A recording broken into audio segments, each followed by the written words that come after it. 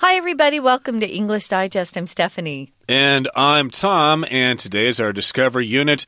We're going to be talking about plane crashes that happen. Remember, they don't happen that often. If you think about the number of flights that take off all over the world every day, the chances of your being involved in a fatal plane crash are pretty much zero or pretty close to it. So we don't want to scare you if all of you or some of you are planning to go overseas soon. Don't worry, you'll be okay. But sometimes these things do happen, and there is a television program on Discovery Channel that talks about why planes crash. Hey, that's actually the title of this program. Yeah. And they're going to be talking about different plane crashes that have occurred in North America over the last several years. Pretty scary stuff. I was once on a flight, scared the pants off me. We just went straight down for about 5 seconds, and I thought it's over. You know, those air masks, those oxygen masks, they dropped. Everyone was screaming. But then the pilot pulled up, and I thought, okay, I guess I get to live another day. What was it? Why did it do They that? never told us, but it was scary. There was a lot of turbulence, and I think it just caught maybe a bad air current or something. Scary stuff. So if you've ever been in a plane that was having some difficulties, you know what I'm talking about. But, you know, there are different reasons for some of these crashes that we're going to be examining, at least in a couple of days of this program. But if you want to really see more, you need to watch Discovery Channel series called Why Planes Crash. They're investigating the reasons behind them. Okay, let's get to it, everybody. Let's read the entire contents of today's lesson, and then we'll come back to discuss it.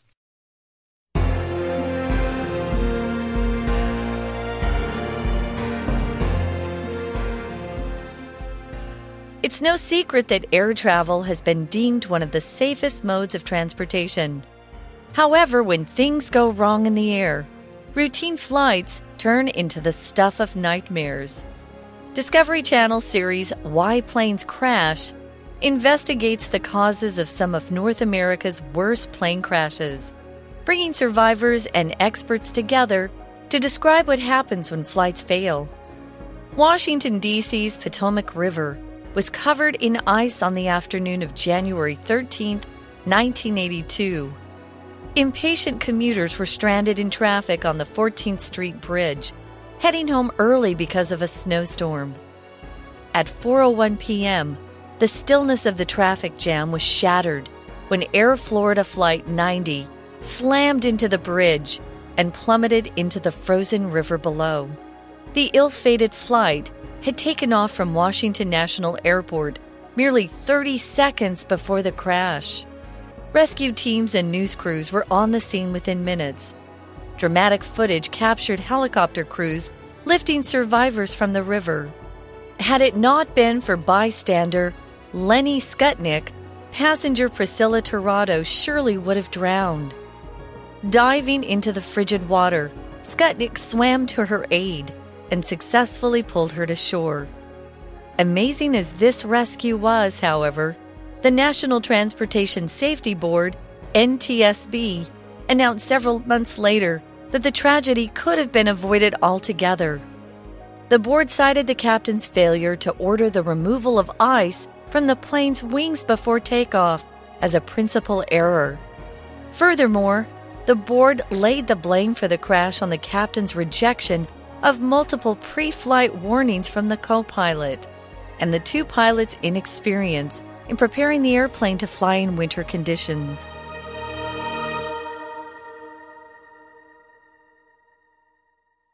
All right, everybody, let's discuss the contents of today's lesson.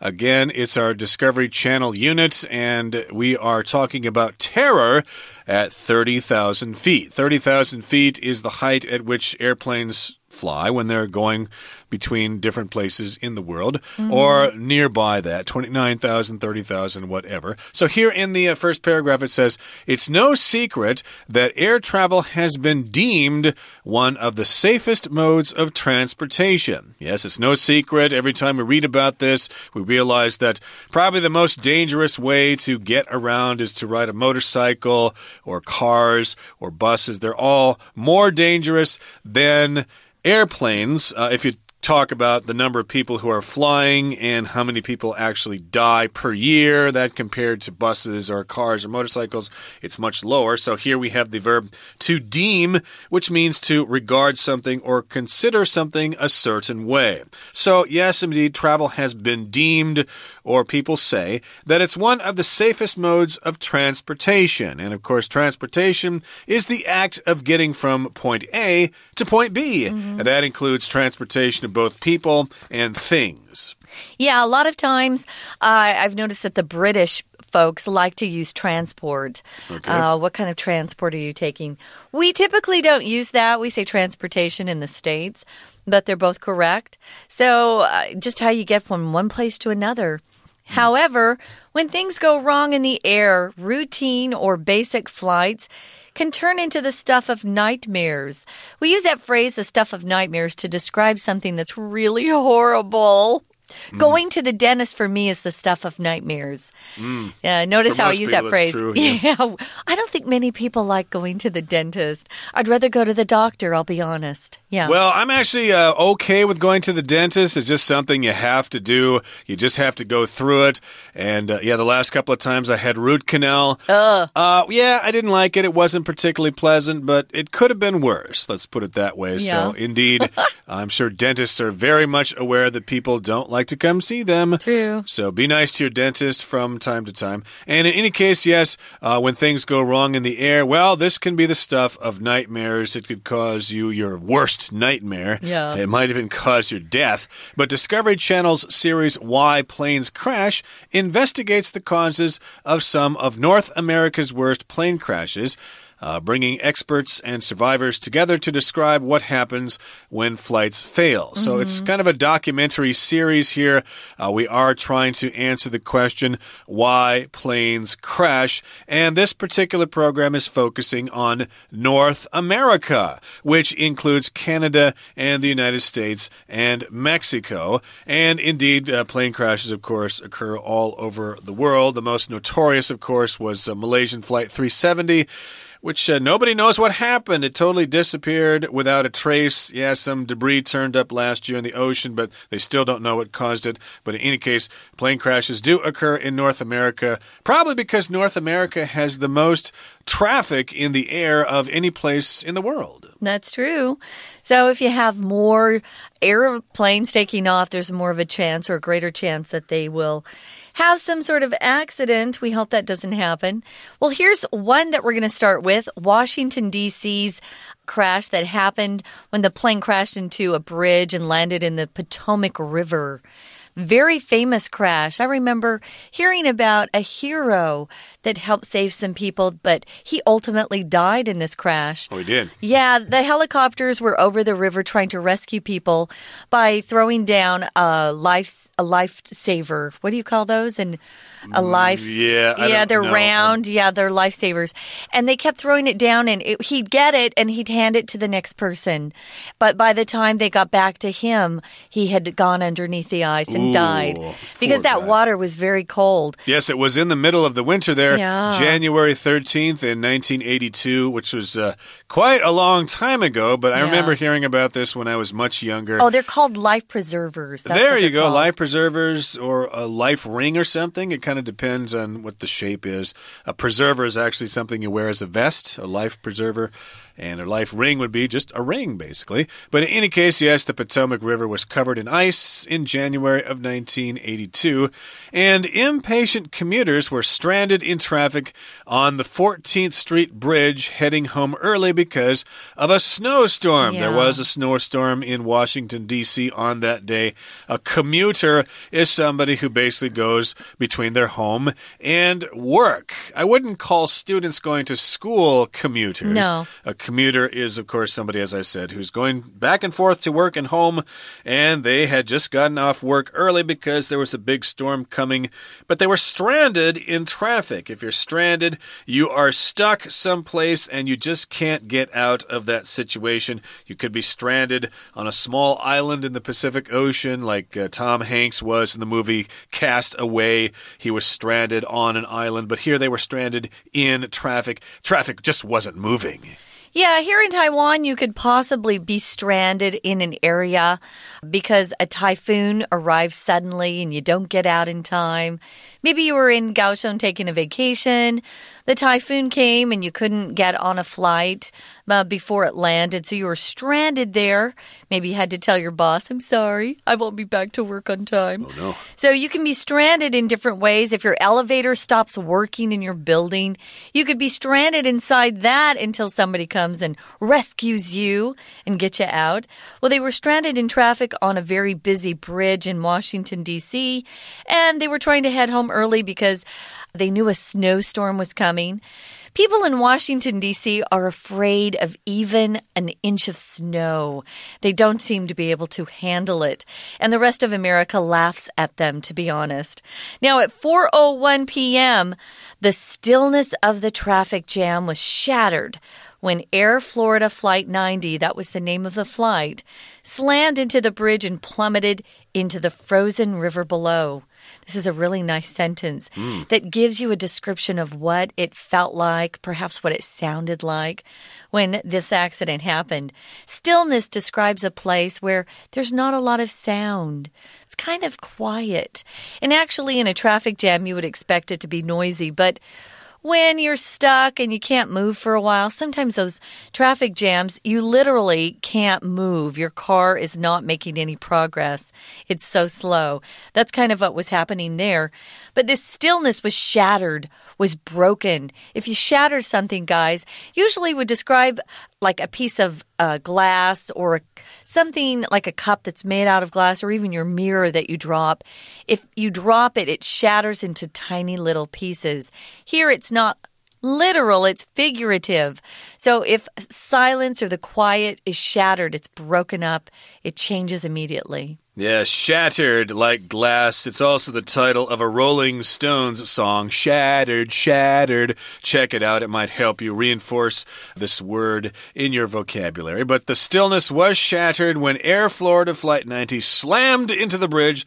Slam! That means it hit something with great force and also created a big sound like slam. Boom. The car slammed into the tree, for example, or his fist slammed onto the desk when he was so angry, yelling at his employees. And the silence was shattered. The flight slammed into the bridge and then plummeted into the frozen river before. To plummet means to fall straight down at a high amount of speed. So when things fall off buildings, they plummet to the ground.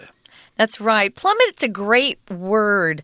It's a verb that means to go from a higher level and drop straight down. We use it oftentimes when we talk about the stock market. Remember at the beginning of the year, the stock market just plummeted.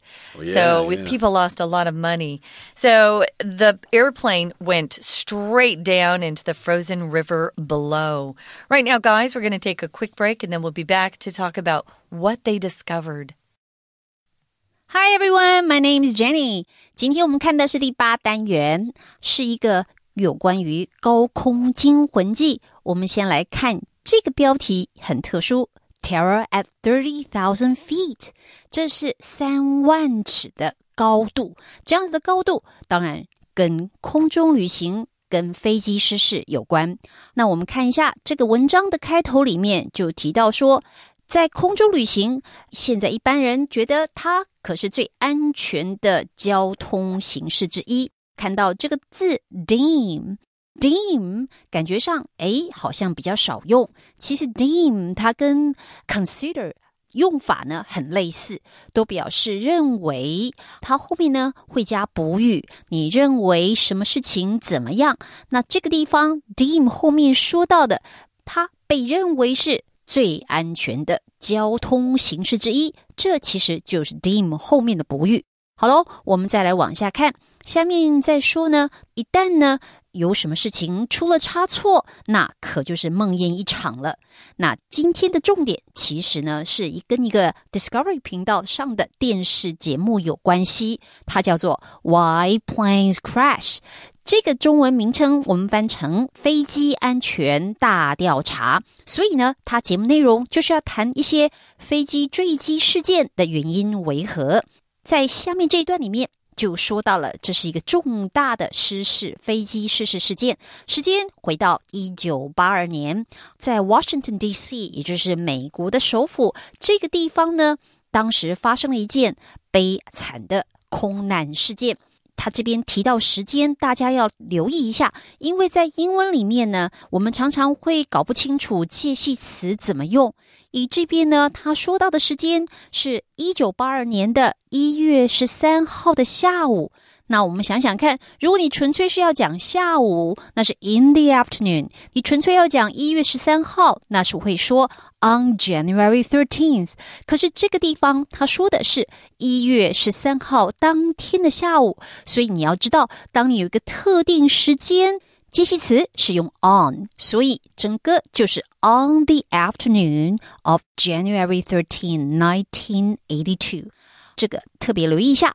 再来呢，还很有趣的就是当他后面要提到当天下午4点01分这个时刻，你用的介系词就是 at， 因为基本上你如果是谈一个精确的几点几分，那么介系词当然会是 at。 We're going to take a quick break. Stay tuned. We'll be right back.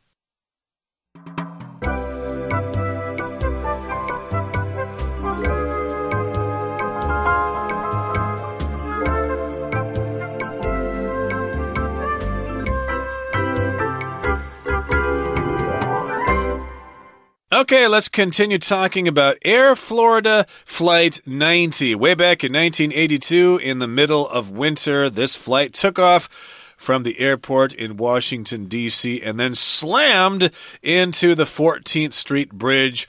There were commuters waiting there. They were stranded in traffic. And after the plane slammed into the bridge or crashed into the bridge, it plummeted into the frozen river below. I remember that. It actually went into the water there and broke through the ice. And the ill-fated flight had taken off from Washington National Airport merely 30 seconds before the crash. Isn't that airport now called Ronald Reagan International Reagan Airport? National Airport, Previous United States president there. And if a International Airport. Of course, it goes to other countries as well. And of course, if a plane leaves the ground and goes into the air, it takes off.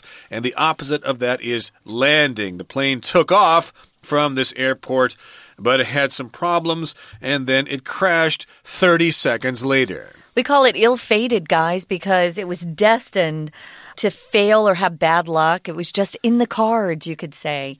Its destiny was to end up in the river, which is horrible. Well, rescue teams and news crews were on the scene within minutes. That's a big news story right there. It happens right there in a very busy part of Washington, D.C. So the rescue crews and teams and even the news folks showed up very quickly. If you're on the scene, you're actually where the action is taking place. And sometimes you'll have news reporters who go on the scene, or they're reporting live on the scene. You'll often hear that phrase. Well, there was dramatic footage or video from cameras that the news crews were taking that captured helicopter crews lifting survivors from the river. And this is how we saw the video of that man. They didn't get a close enough shot to ever identify who this hero was. But we kept seeing someone grab that ring that they sent down from the helicopter. It was connected onto a big rope. And they would lift those survivors from the river as they held onto it. They never got the name of that wonderful fellow, but they had lots of footage, and it was really dramatic, meaning, wow, when you watched it, you had a lot of emotions as you saw these poor people in a frozen river. That was cold then. Yeah, that was one particular hero you were talking about, but there's another fella here. Had it not been for bystander Lenny Skutnik, passenger Priscilla Tirado surely would have drowned. So, had it not been for this bystander, if he had not been there, notice this is using past perfect tense because we're talking about an action that took place in the past. And then another action that took place in the past relative to that other action in the past. So, had had it not been for him, this other person would have drowned. To drown means to die because you have water in your lungs, usually when you're swimming or something like that, or if you're in water. This was a bystander, somebody who was just present there. It could have been a commuter stranded in traffic there. He saw what happened, and he thought, gee, I better help out in case someone needs help there. Or maybe she couldn't swim. You know? Could be, or he could have just been standing by the river at that time. Who knows? But that's his name, Lenny Skutnik, and he saw Priscilla Tirado there. Oh, it doesn't look like she can swim. I'm going to dive in there and save her life. He dove into the frigid water. We're using the progressive tense here, diving into the frigid water like we're describing the scene as it happens. He jumped into that really, really cold water. That's what frigid means, very cold. And he swam to her aid. Her aid means to help her, and successfully pulled her to shore. So she was really fortunate. I'm sure she's always going to be grateful to Lenny for saving her. And to jump into an icy river was pretty brave on his part. So amazing as this rescue was, however, the National Transportation Safety Board, also known as the NTSB, announced several months later that sadly enough, the tragedy could have been avoided altogether or completely because they discovered some very, very troubling things, didn't they? Yeah, I think most flights probably could have been avoided. It's probably some kind of negligence on the part of someone. But some flights are destined to crash. Hey, sometimes they have bombs on board. Yeah, that's true. And, well, you could say, well, if they had better security measures, it could have been prevented. There's always this hindsight. But in any case here, they did say that, hey, it could have been avoided. It could have been prevented. And the board here, the NTSB, the National Transportation Safety Board, they cited the captain's failure to order the removal of ice from the plane's wings before takeoff as a principal error. So they said that this was the main problem. The principal error, an error is a mistake. Principal just means the main one. There were other errors, other problems, but this was the big one. This is the one that probably caused the plane to crash. And this happened just before takeoff. He did not order the removal of ice from the wings. Boy, that's kind of silly. Why wouldn't he do that? Maybe he's not used to flying in cold weather. He may have been from Texas or someplace where they just don't see ice like that. A removal is just when you actually get rid of something. Snow removal in the winter is actually quite expensive. Yeah, and you have to do that before taking off. Take off here is the noun form of the verb phrase to take off, to go up into the sky. Furthermore, the board, NTSB that is, they laid the blame for the crash on the captain's rejection of multiple pre-flight warnings from his able co-pilot.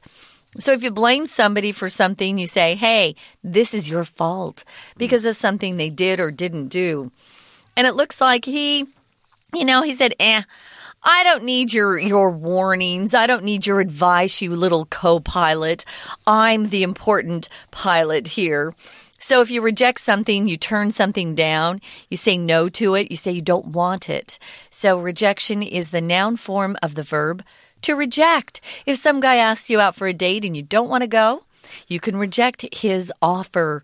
That's his rejection. Remember, girls, a lot of times guys are afraid of rejection, and that's why they don't ask you out. So maybe you should give him some hints or something that you want to go out with him. Don't just stand there and do nothing. But in any case here, yes, indeed, the rejection of the warnings from the co-pilot were ignored. He said, I'm going to poo-poo that. You don't know what you're talking about. You're just the co-pilot. I'm the pilot. I know what's going on here. This co-pilot did this multiple times or many times, but the pilot still ignored those warnings from the co-pilot. And then also the two pilots here, the co-pilot and the pilot, they had some inexperience, which means they didn't have enough experience in preparing the airplane to fly in winter conditions. And as I just said, maybe it's because they were both from areas of the United States that don't experience winter very much, so they didn't think it was all that important, or they didn't realize this, or they simply did not have the experience. Kind of sad, huh? Yeah. You know, there were people who died in this crash, although some, fortunately, were able to be saved in time. But it is sad to hear that if they'd just done a couple of things before takeoff, they would have been okay. Sad for the families. Really Indeed. sad news. But it is nice to know sometimes when planes crash, not everybody dies. They usually all do in crashes, but sometimes they don't. And we're going to be talking about one of those flights in which people survived in our next program, so please tune in then. But that brings us to the end of our program today. Now I'm going to turn things over to the Chinese teacher. 好，继续呢，我们要来看在1982年这个很悲惨的空难事件。那这个事件发生的过程里面呢，提到了说这个 ill-fated flight had taken off from Washington National Airport。这个 ill-fated 它修饰这个班机的时候用的这个形容词呢，其实是一个复合形容词。那我们知道复合形容词有非常多种，有一种比较特别的，就是它其实呢是用一个形容词，然后后面呢加了一个名词，加上 ed。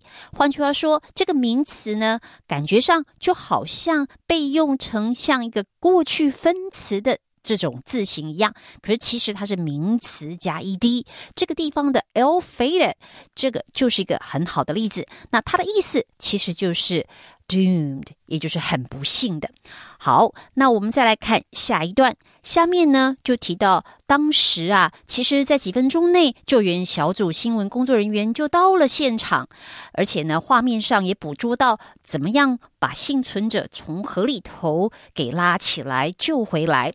但是这边有一个句型，就是后面这里它从 had it not been for bystander， 这边我们看到句型 had it not been for，其实呢，这种句型应该说起来它是倒装句，可是这个倒装句的来源不倒装的话呢，你要把 if 放回来，它的原来的句型其实是一个 if 的假设语气用法，句型是 if it had not been for。好 if it had not been for 这个中文的翻译其实就是要不是怎么样。当然我们说它是倒装句，也就是说它的 if 已经不见了，然后呢在这个句型里面你会把这个助动词 had 搬到句首，所以整个你看到的是 had 开头的句子，但是它并不是疑问句，它其实是与过去事实相反的假设语气。当我们知道这个时间是在1982年当时1月13号那天下午发生的事，所以当时要不是有一位这个旁观者呢把其中一个乘客给拉起来救起来，不然的话可能又会有多一名的死者可是没有，事实上他 survive， 他被救活了。那我们知道这个句型其实非常的重要，因为在假设语气里面它用的时态很特别，如果跟过去时相反，你在 if 的条件句里面是会用 had 加 PP， 也就是过去完成式，而后面这个主要句呢就是会看到 would 像这样的助动词，语气助动词后面用 have 加 PP， 所以你会看到 would have drowned 这样子的句型用法，这边要特别的注意。再来呢，下面呢还有一个句子还是倒装句从 amazing 开始，这里 amazing as this rescue was， 我们知道像这样的句子开头的 amazing 这个形容词看起来就会让你觉得怎么回事，它好像不是主词，但其实呢这个句型的 as 很重要，因为as 是当作虽然来解释，那碰到 as 当虽然的时候，你是可以把后面的补语部分提到句首来，变成了一个倒装句。所以这边如果不倒装的话，原来的句子是 as this rescue was amazing。 好，这是我们今天所有的讲解，谢谢大家。Thanks for joining us, everybody. We have one more day to talk about our Discovery Channel's Why Planes Crash series. We hope you'll join us. For English Digest, I'm Stephanie. And I'm Tom. Goodbye. Bye.